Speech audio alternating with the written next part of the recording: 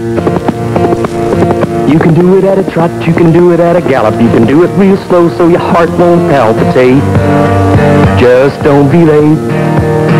Do the Puyallup. All the people and the animals down at the fair that do the Puyallup like they didn't have a care, and it looks like so much fun to do. I think I'm gonna learn how to do it too. Saw a duck and a chicken down by the barn, kicking up the hay and raising such a storm that I asked the farmer what they were up to, and he said, Puyallup, that's what they do. You can do it in the rain or the sun or the fog. It comes real easy like rolling off a log. Get a partner from Tacoma or Seattle or Fife. They'll even let you do it with your husband or wife.